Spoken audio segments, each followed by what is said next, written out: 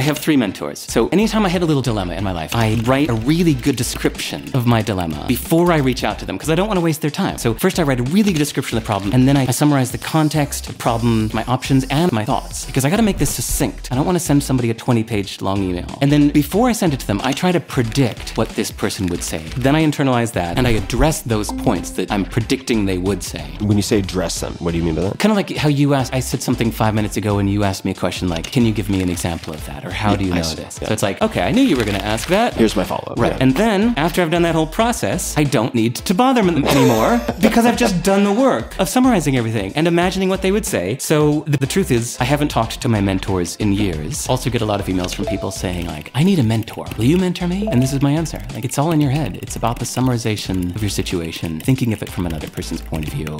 You can predict what this person would say. If you're a fan of their books and their podcasts and their talks, you know what they would probably say. So do it yourself.